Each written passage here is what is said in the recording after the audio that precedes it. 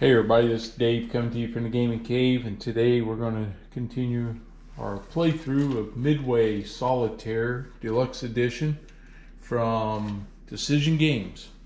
So in the first video I shot, we did the setup of the game. Nothing's changed. It's all still here ready to go. So we're going to jump right into this thing and let's see how she works. Now I'll tell you this. I have not played the game from beginning to end. I kind of wanted to do that. We'll learn as we go a little bit about strategy, but I played a few turns to make sure I had the mechanics right, and I think I do. So maybe a couple times we have to go back to the rules and refer if we run into something I haven't run into before, but hopefully this will play out okay. All right, so like I said in my video, I'll be using this sequence of play to help us with the Japanese operations, and then I have the game's sequence of play for the U.S. Navy. But the first thing we do, we have our cup, and so give her a stir. We pull the first marker out, and it is, Yamamoto. So that's not the guy I wanted to see, because this creates a problem right out of the gate, I do believe. Okay, Yamamoto. Both Port Moresby and Solomon routes are activated. Conduct operations for IJN forces, including the U.S. Navy reaction segment, but not the U.S. Navy phase on the Moresby route. Then the Solomon route. After both routes have conducted their operations, conduct the U.S. Navy and administrative phase. During the administrative phase, place the marker in the operations marker already played display. Okay, so we're going to do our segments here, but we don't do and we do including the U.S. reaction segment, but not the U.S. Navy phase. So up here at the top, we're gonna play all the way to here, and then we stop on the U.S. Navy phase. We do that at the end. So first we do Port Moresby, and then we do the Solomons. Okay, so we're going to be down here, and so the first thing we have to do is the IJN search attempt. Okay, so we're looking to determine if there's an unspotted U.S. Navy task force is within 3 spaces of an IJN base. 1, 2, well, he's in Australia. 2 spaces of a task force, they haven't moved yet, and all other. Okay. And this is on the Solomon route, which we know he's out of range. 1, 2, 3. That's Australia's out of range too. So coming out of here, it's 1, 2 on the Rabaul, and then 3 right there. Okay, so they're not in range, so we don't have to do anything there. So now we do this, the Imperial Japanese Navy Task Force Movement Table. We roll 1d6 for each task force. So for truck, we have a covering task force and an invasion task force coming out of, not for truck, coming out of truck for Port Moresby. So we have an invasion and a covering force. So we have to roll. So we use this table right here. It's a D6, and it's broken up into the carrier strike force, task force, the support, guard, covering, and main bodies, and then the invasion. Okay, so we're going to roll for the covering first. And our roll is a 2. Okay, so a 2 for the covering force is 1 space. So the covering force moves 1 space right there. Now we roll again for the invasion force. And the invasion force goes 2. And 2 for the invasion force is also 1 space. So they're both on the same space. So I don't stack them on top of each other. I usually just set them side by side. Okay, that's their move segment. So now we go to the U.S. Navy reaction segment. So we can launch carrier-based, not land, bombers and fighters against a spotted task force. Well, I don't have any spotted task force. I can launch, oh, wait a minute. Before we do that, here in red, C 11.0 to determine if you must pick one incident marker. Those task force moved, so I have to pick an incident marker to see what happens. So we shake this one up, and this cup's a little harder to get out of, and we pull an incident marker, and it says incident, calm seas. So nothing happens, no effect. Okay, now I got that done. Always tend to forget that one. I got to try to remember that. All right, launch carrier based.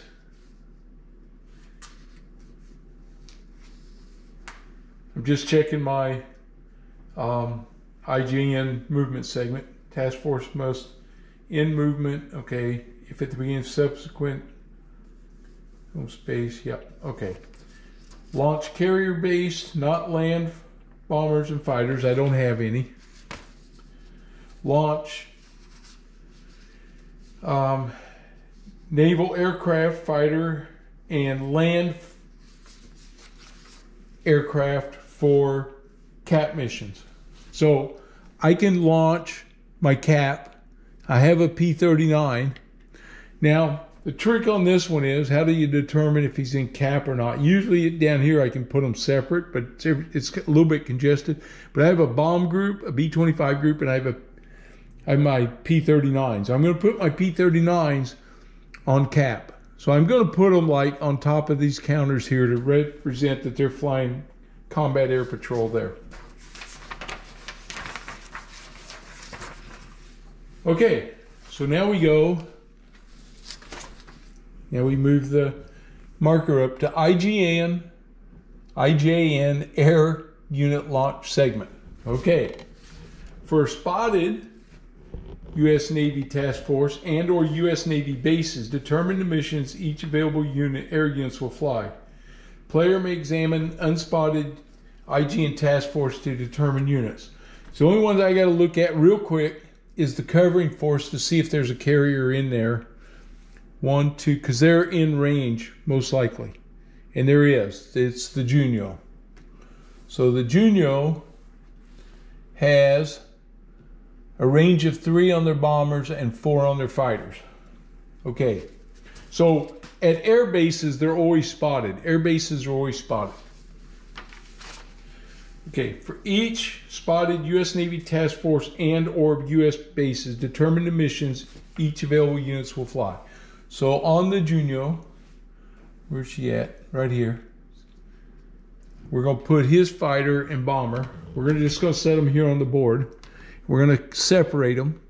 So the bombers go first and then the fighters. So we'll have the bomber there and the fighter there. Okay, for each base task force, resolve bomber missions first, then fighter missions.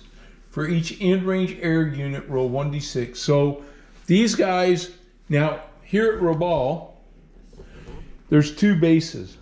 This base is for Port Moresby. This base is for the Solomons.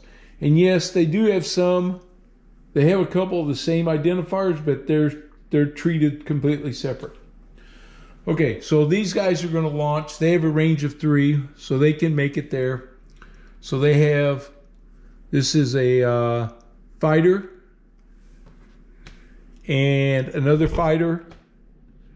And this is a bomber and a bomber. Okay, so now what we do is all these units we have to roll on to see if they're actually going to, what their priorities are going to be here.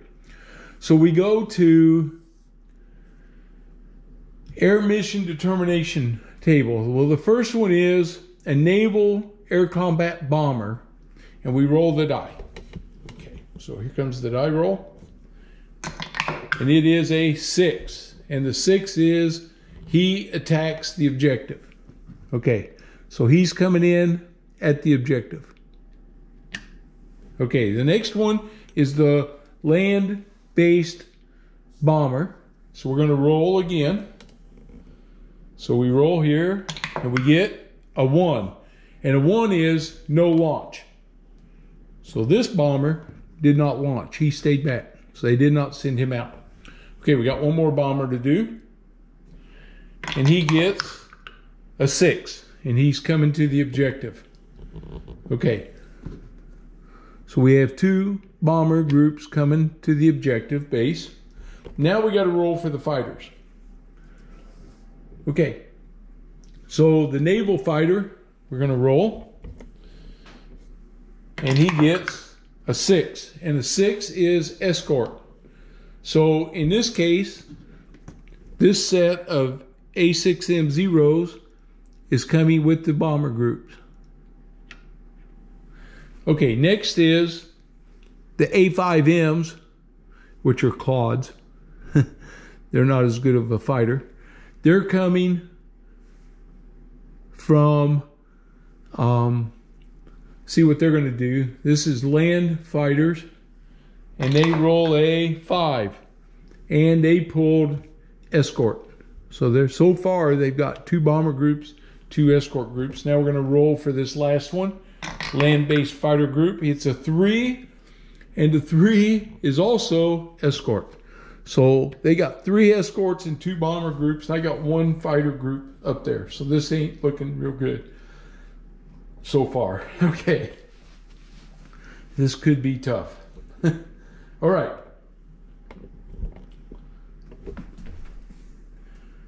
Okay, so the next thing we do now is we've got them determined what they're going to do. So we now move into, up here on the board, mutual combat segment. Okay, so on the board, we put our battle marker right here, showing that it's this battle right here. And then we're going to take all these planes that are involved. We're going to put them down here on this battle display. IGN force, U.S. Navy force. So my U.S. force is my P-39s, and they're flying cap. And I've got fighters that are flying escort. And escort. And escort.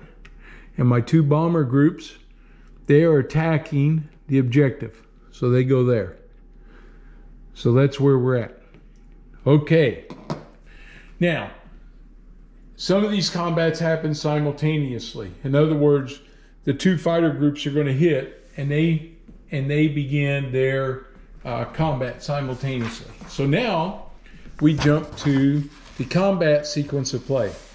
And we conduct these steps in order. So the first one is air to air. Fire all air units air combat factors at enemy units. Cap fighters may fire at attacking fighters and bombers. Attacking escort intruder fighters may only fire at cap fighters. And bombers may only fire at fighters. So I can choose with my P-39s. Do I want them to go after the fighters or the bombers? Well, I can tell you, I want them to go after the bombers. So they're going to attack the G4M Bettys. Okay, so my attack number is this top left. It's a 2. So I got to roll a 1 or a 2 to hit. So here we go. 1 or a 2. And he gets a 3. Missed. Okay, that was my attack. Now, the Japanese fighters are jumping me. And they've got 3 rolls that they're going to get to do. The first one is the Navy fighters. And they need a 3 or less to hit. And he gets a 6. Dodge them. Now come the A5Ms. And they need a 2. So we roll. A 2. They hit my P4 or my P-39. So my P-39 goes down, and now he's on his damage side. So the difference there is now he's a 1 on his air attack. Okay, here come the fighter group from Rabaul, and they're tough. These guys are aces. There are 4 or less to hit me. And they get, ooh, baby, it's a 5. 5. All right. So they didn't shoot me down. That's the good news. Okay, so that's it for the air segment. Now we do anti-air step. Fire all ground and naval unit air combat factors at enemy air units.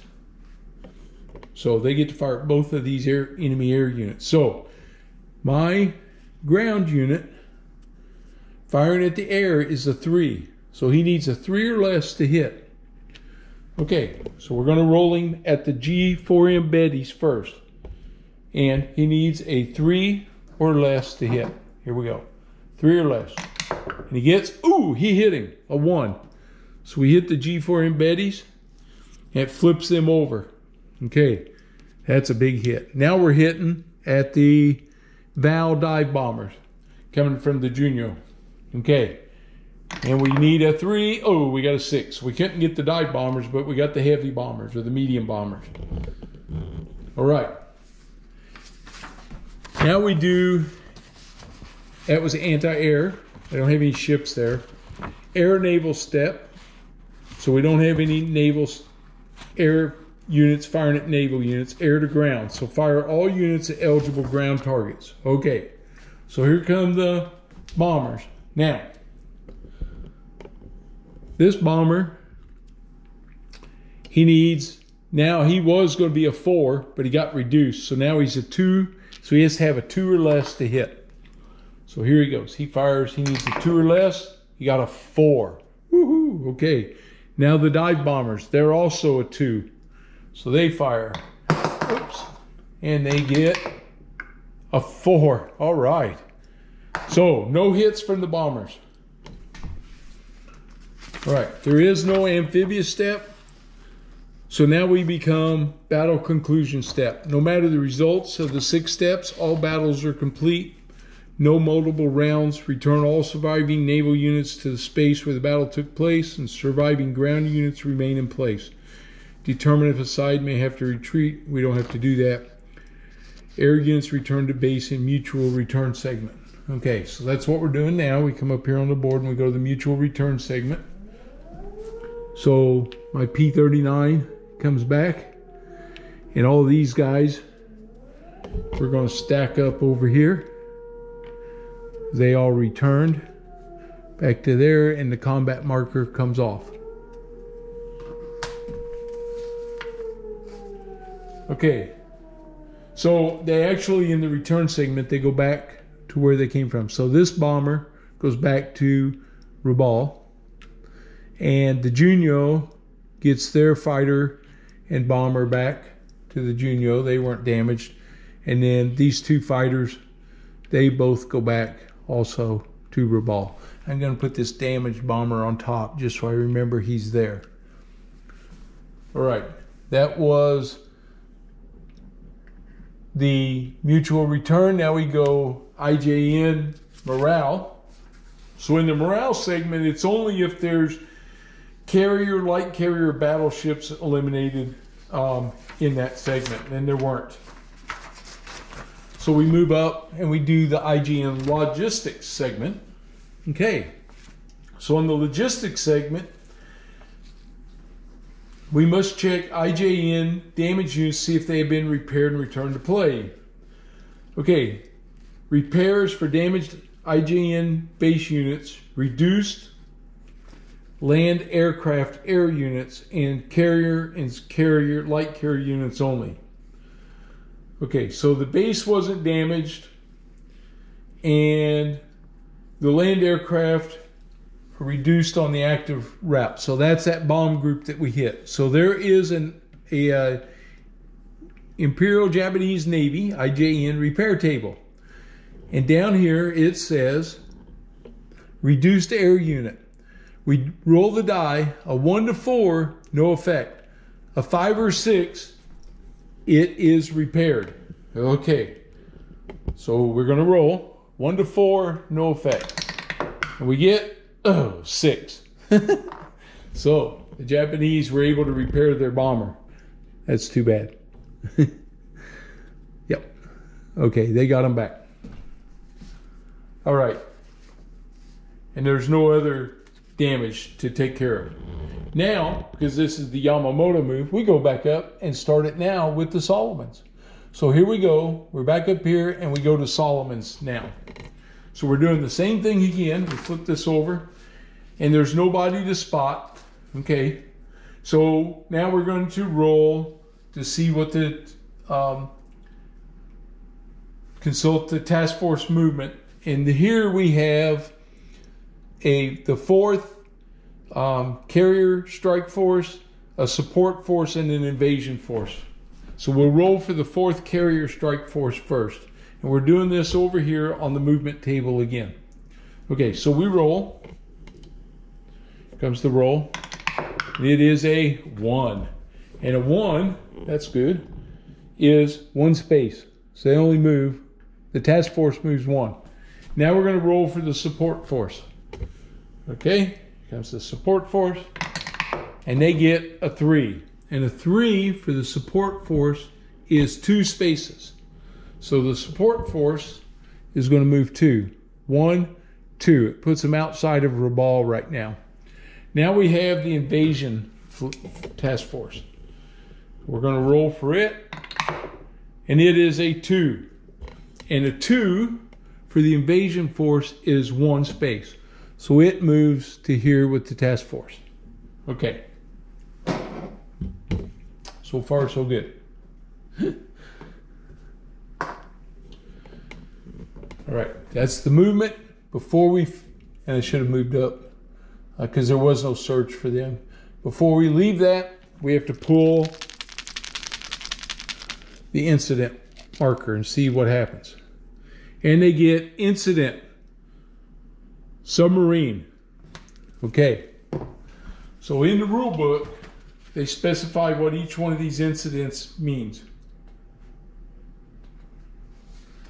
So let me flip over. It's in section 11. It's like the last thing in the rules. Okay.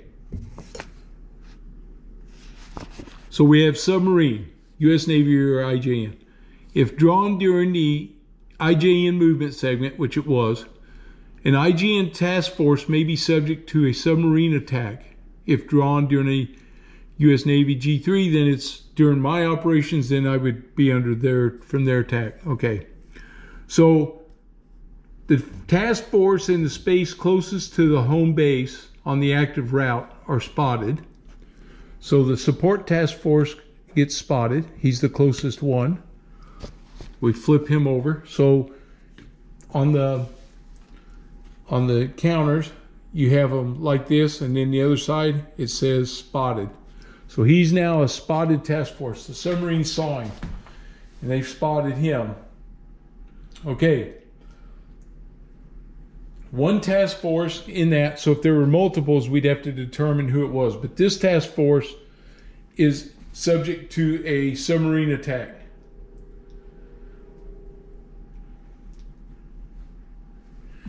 And in the support group, because they're spotted now, we know what they are. So my support group has 1 ship. And it is, oh man, it's a battleship. So we now know that they have a battleship in the support group. Okay, so the battleship, boy, I'd love to sink this guy. Wouldn't that be great? So for each light carrier, carrier, or destroyer unit, roll a D6. The submarine attacks 1 naval unit. We roll 1 D6. So they don't have any anti-submarine warfare with that battleship task force. They don't have the supporting groups with them. So that was lucky that I caught him by himself. Okay. Submarine attacks 1 naval unit. Roll 1 D6. If the result is less than or equal to the number printed on the marker, that target receives 1 hit. Well, this marker, shucks, is a 1. So I got to roll a 1 to hit that, to resolve that hit. All right, so here we go. We're rolling. I need a 1. Come on, baby, I need a 1. Yes, we need to get rid of a battleship. Come on, come on. Whoa! Whoa! I hit the battleship. Okay. Oh, all right. Now I got to see. I believe it says to go check to resolve that in 9.4.3. So 9.4.3. Applying hits, a naval unit. Locate the type. Yeah, that's what I thought. It's right here on the board. So I have U.S. Navy attacking IGN naval unit hit table. So now I'm going to roll. This is a battleship. It's the second row right here. A 1, no effect. 2 to 4, damaged. 5 to 6, we sinking. Now I needed a 1, I got it. Now I need a 5 or 6. Here we go. 5 or 6. 2. Okay, I damaged the battleship though. All right. So we take the battleship marker. That's him. He's a 244. And now he becomes, ooh, I got to figure out what to do there with the battleship. Okay. So I damaged him. Caused the unit to be removed from the battle and placed in the appropriate damaged units display for IG. Okay. All right. So the battleship comes off and there's a damaged unit for the Japanese Navy here. That's where he goes. The sport marker can come off right now because that task force is eliminated right now. They don't have anybody in it.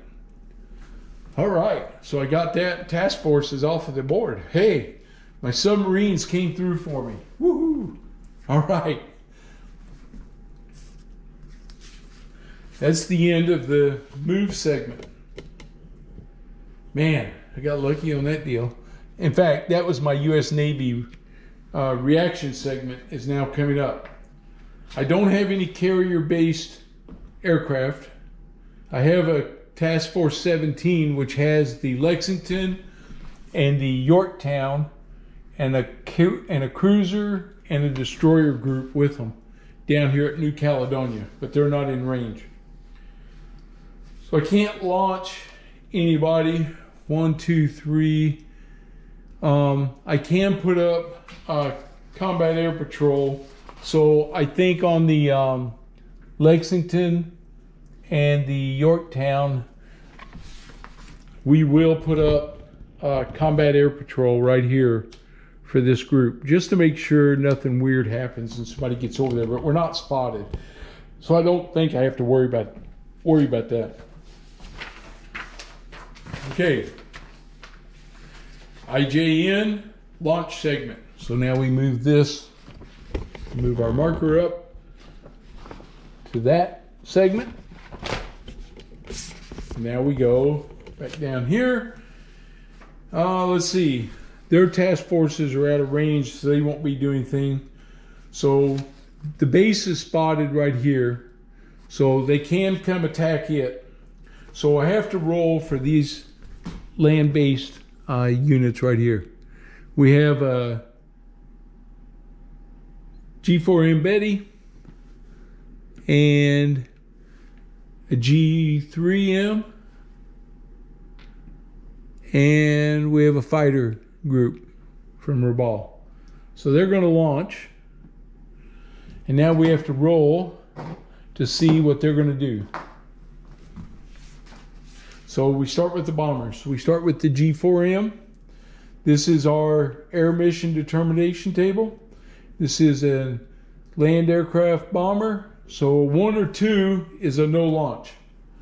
So here we go. 1 or 2 is a no launch. 5. Yep, he's coming to the objective. So he'll be coming here. And now we roll for the next one. Same thing, a 1 or 2, no launch. 3. So both bomber groups are coming. And then the fighter group, let's see, he needs, let's see, a 1 or 2, he's a cap. 3, 4, 5, he's escorting. 6, he's an intruder. And he gets a 2, so he stayed in Rabaul as cap, which we'll put him out here, but I don't think it's going to matter. Okay.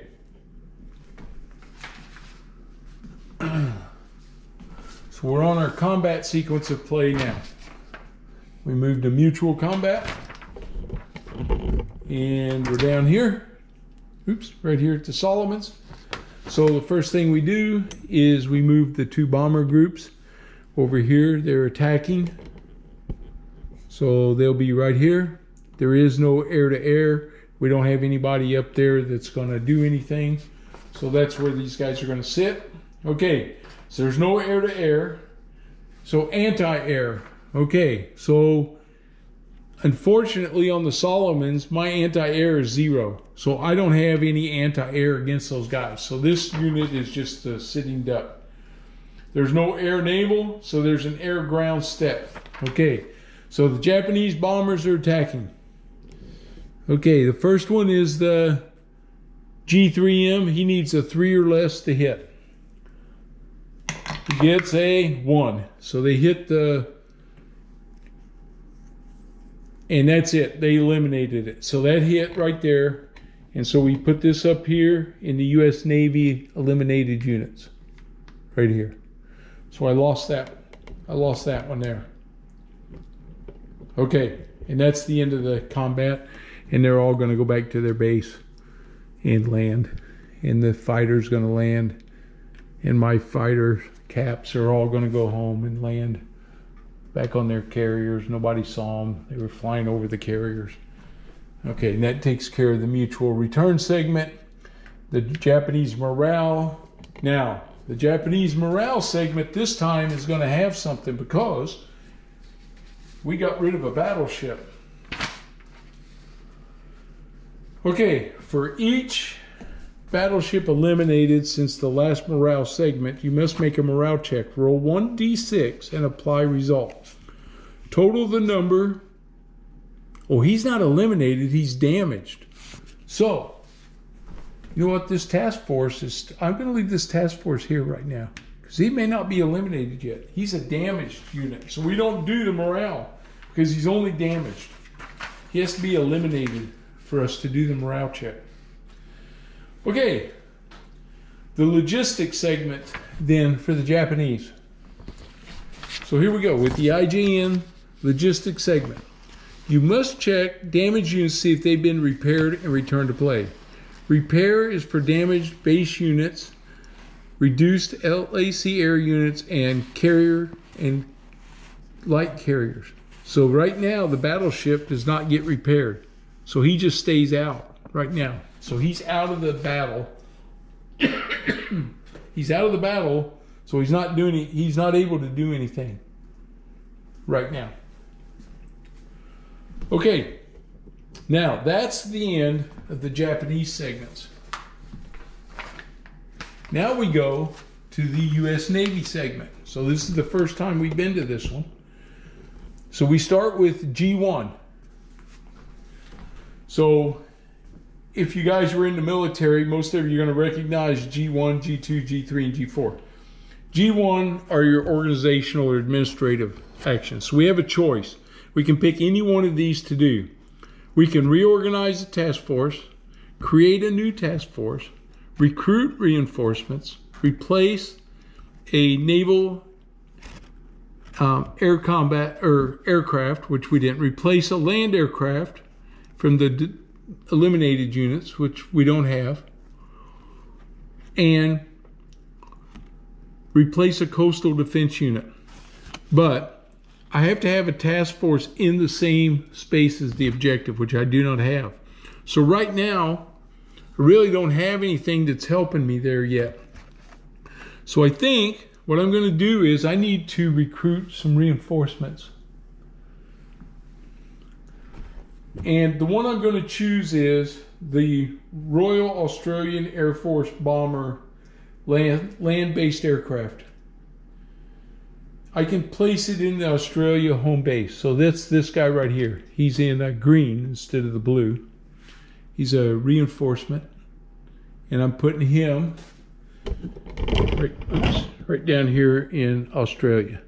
So we now have him active right there.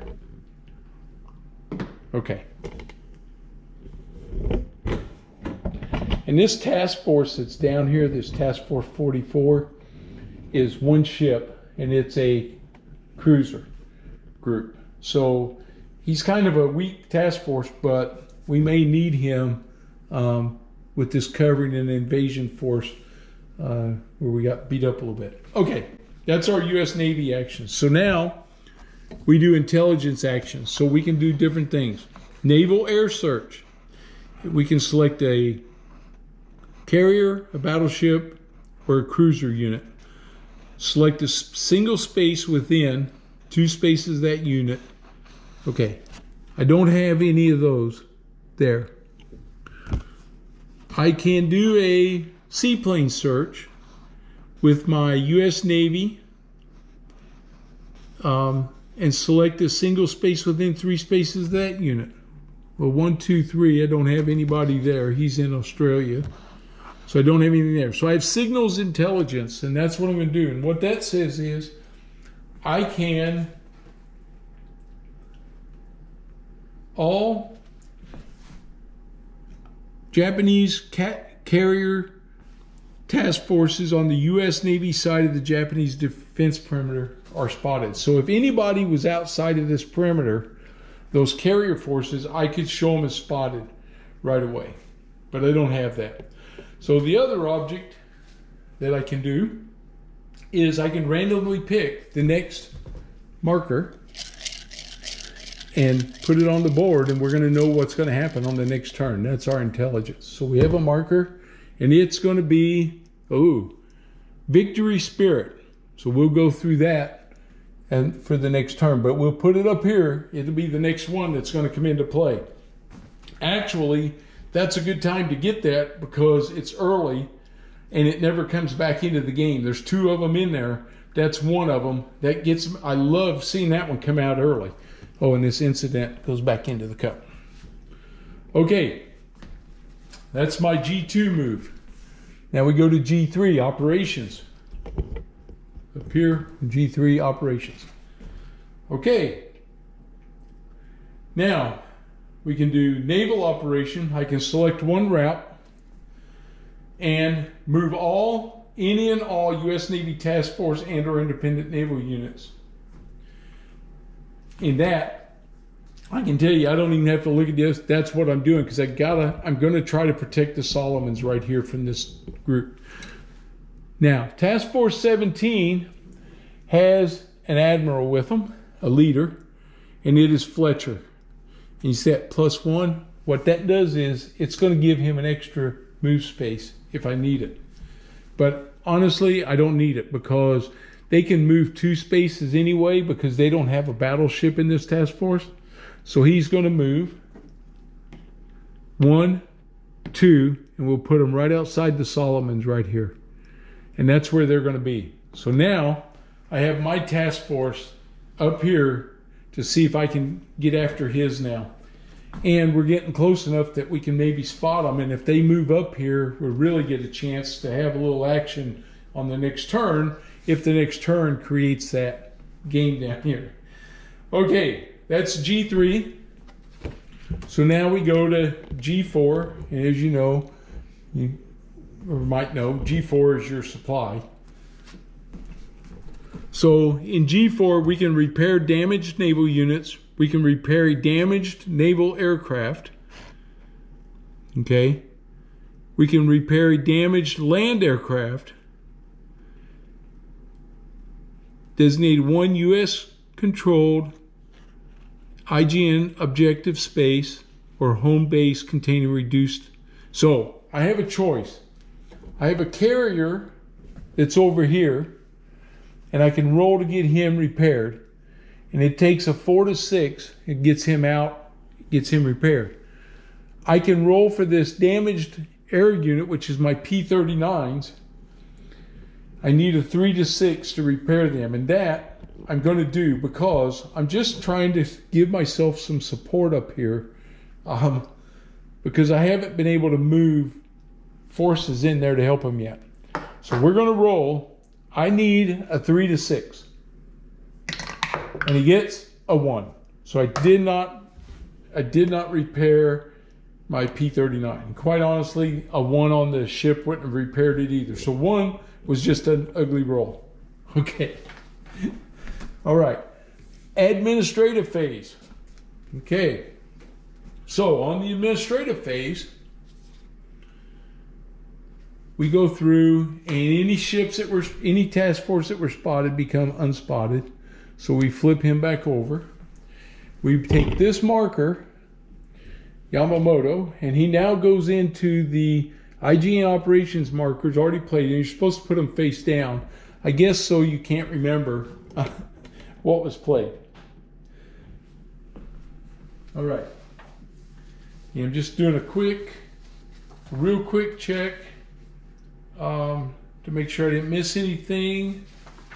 But I believe that is it for my